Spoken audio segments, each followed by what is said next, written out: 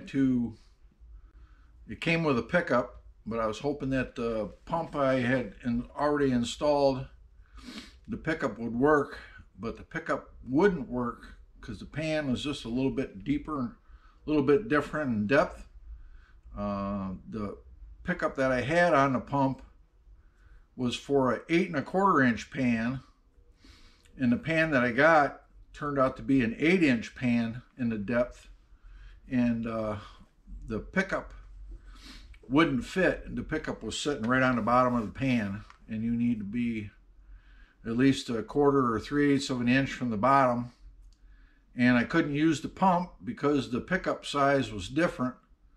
The pickup that was on the pump that I put on was a 3/4 inch, and the pickup that came with the pan was a 5/8 inch. So I ended up having to change the oil pump because I had TIG welded the pickup to the pump.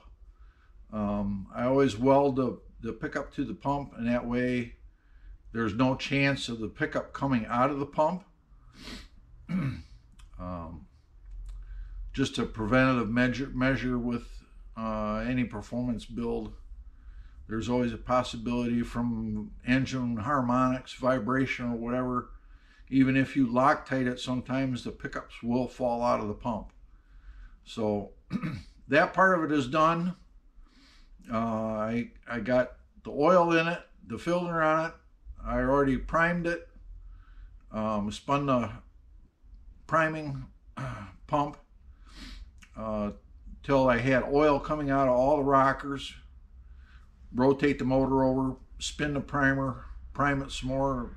It was about a 35 or 40 minute process, but I wanted to make sure that I was getting oil to all the rockers. That part is all good. So now today I'm going to be putting on the intake manifold. I'll bring it over to the motor. I'm going to explain a little bit about that, some things you got to watch out for, and I'll be right back. All right, we're over at the motor now. Couple things that you got to really watch for is you got to really watch in these corners here that you make sure you get enough sealer underneath that edge, because the head gasket doesn't come all the way up to the top. The head gasket will be down probably, oh, I don't know, 1/8 of an inch to 3/16 of an inch below the mating surface here, and you have to make sure you get that filled really good. Otherwise you'll end up with a leak. And another thing I do when I put the manifolds on is I'll put my sealer on here on the China rail here, and I'll set the intake manifold on. I'll put bolts in it, snug it up, but I won't torque it until the next day. That gives this sealer a chance to set up, and then when you torque it, it really seals it up really good. Another thing I did too is I put these standoff tubes in the lifter valley. Those holes are put in from the factory to help lubricate when you have a flat tappet cam, but when you have a roller cam, you don't need that. A lot of guys will take and tap these holes and put pipe plugs in, but a lot of problems you have with crankcase pressure. Then the crankcase pressure has to relieve itself through these holes in the corner, so you have oil trying to drain down there, and you have crankcase pressure coming back up the other way.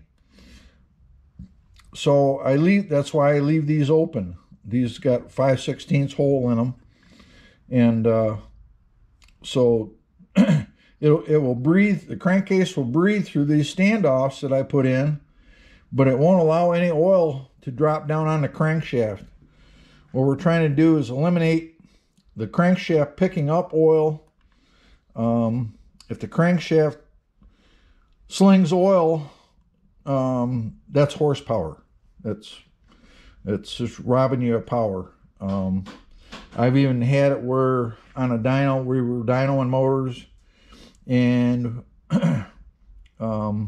we just tried it one time on one of mine, where we drained 1.5 quarts of oil out of it, and the motor picked up 15 horsepower, and that's all horsepower just from windage, the crankshaft whipping the oil around. Don't recommend it, but you know, I tried it because I wanted to see what it did. So I'm gonna I got everything all clean here. I'm gonna go ahead and get the R3V put on these ends and set the manifold in place. We'll be right back.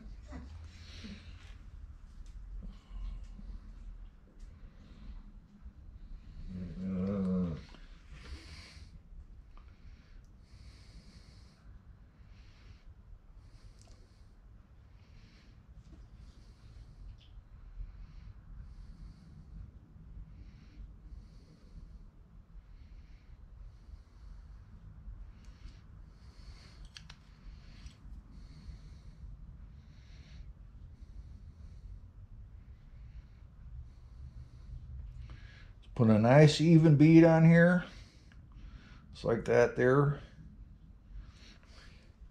and you'll have no problems. Same way with the back.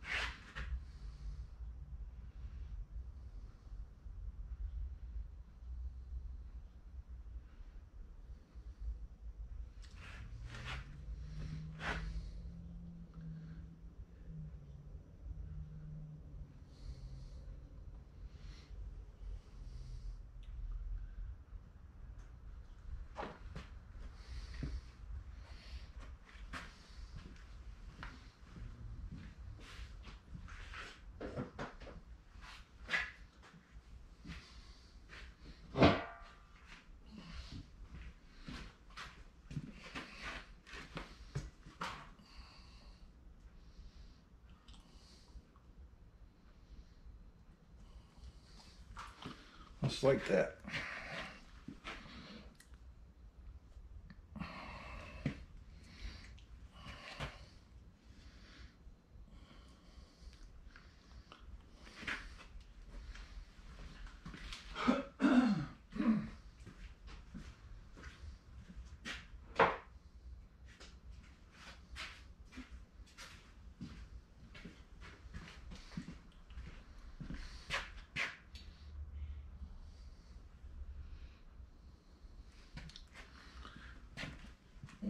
Grab this camera here and we'll shine a flashlight down the port. You can see how well the manifold meets the head right there. Same way on both sides.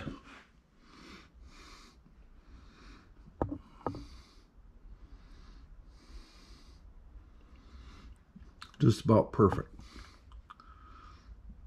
You can see, you just barely see the edge of the cylinder head where it meets the manifold on the top and the bottom. That's just what you got to have. Well, now we'll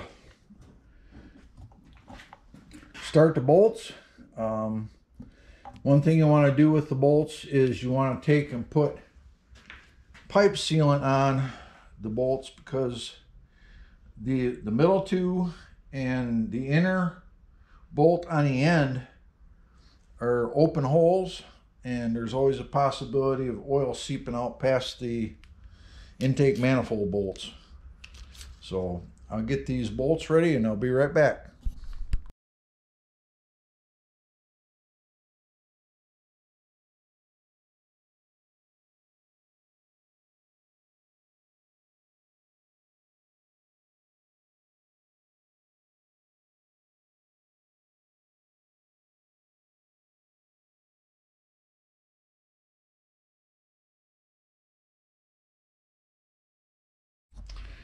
I spun that drill for about another 5 minutes after I shut the camera off, and you can see this one here is starting, and there's one on the other side here. This one right here is starting to drip. This one, it's just like last time. It took cranking the motor over and spinning the drill and that kind of thing, but you get the idea. So I'll get the bronze gear put on the distributor, and then we'll stab that in there, and then that part will be done. Well, as typical with aftermarket stuff, the parts are supposed to fit, but they don't fit. This gear is supposed to be for a 1/2 inch shaft, because MSD distributor shaft is 1/2 inch, and GM like Points distributor and HEI distributor use a 490 shaft. This one here is marked for 500 shaft on the package, but doesn't fit. So now I'll take a reamer. I found a reamer here, a 1/2 inch reamer. We'll chuck this up in the lathe and ream it out, and then it'll fit. I'll bring it over to the lathe and we'll get this done. All right, get this thing chucked up here and get it reamed out.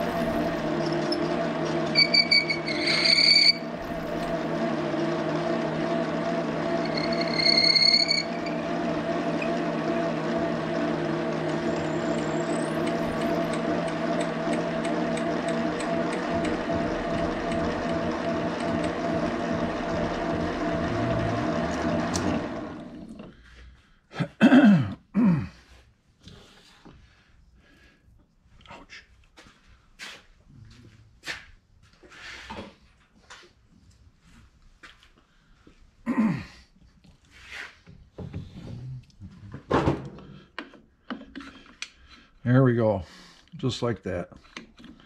All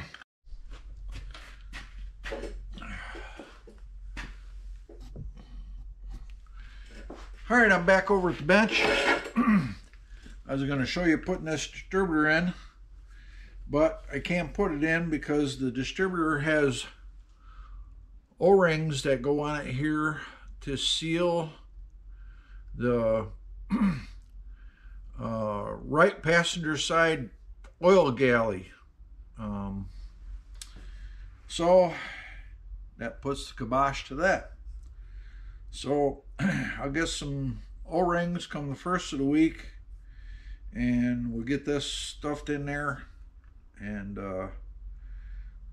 by that time, the header kit should be here, and I'll start working on that. In the meantime, I can finish dressing up the front. I can put the water pump on, get the pulleys put on. The thermostat housing, I can get all that stuff put on, and be one step closer, ready to run. As soon as the headers are done, why, that's all I'm basically waiting for. Get the headers done, then I'll make plug wires, and should be ready to go. So hope you enjoyed that little bit. Thanks for watching, and we'll see you later.